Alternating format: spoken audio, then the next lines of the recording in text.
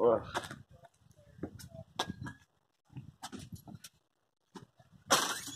Anyone have any more vodka? They're all just doing their own capitalist diet. They're dead. Probably shot by KGB. Anyone? Vodka?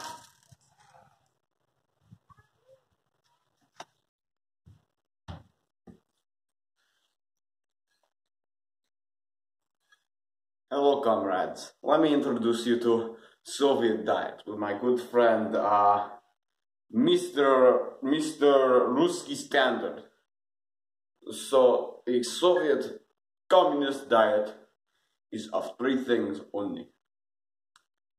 No food, little water, lots of vodka.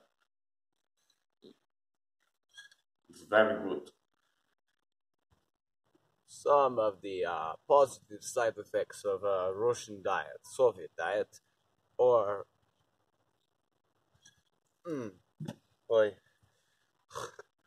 are very good. You'll be very thin, very thin. You'll have no shame, and you also the very best part of the Soviet diet is that you can always suck a blat and wear your Adidas sweatpants. Ah ha ha!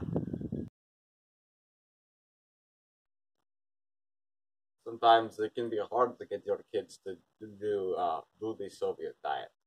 I mean, most kids surprisingly do not like vodka's good taste. But there is one thing that we can get them to do. Here we have the Soviet diet. It is very good because it rebrands the goodies inside as more kid-friendly. Let's see what's inside. Vodka? Oh no, the kiddies don't think it's vodka. No, this is grape juice. White grape juice. Here, this is the Soviet Russia before the Soviet diet, when it was invented. Look, it is much too thick.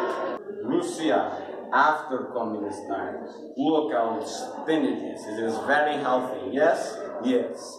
Looky here. This is French Indochina, not communist at all. Look at this. It isn't even Vietnam. Good communist there. It is Cambodia, it is Laos, so many different things. It's not healthy. This is the French Indochina after communist time. Look, it's Vietnam, my favorite. The only soldier that can beat Captain America is Captain Vietnam. So here we see the North and the South divided by the 47th parallel. Lucky communist number is much better. Look at this one. This is a prime example of what happens when you do not do Soviet diet correctly. They added the rice, and they added many things like pork. So you see, China is not China. It is empire, even worse than capitalist.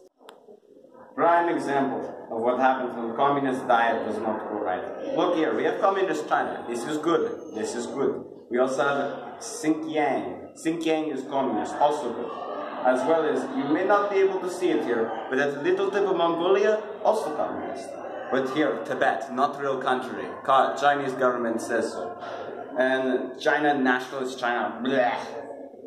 Prime example of a bad communist diet.